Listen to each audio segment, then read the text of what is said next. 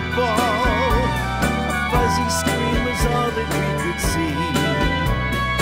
Whitey came over with a hanger and spent the game atop of our TV. And when the lightning struck him and ignored the burning smell, we should all rot in hell. I went to high school with Whitey. As a joke, I told him to meet me at the prom.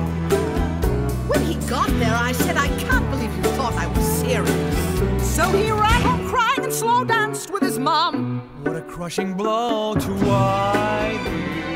First time he realized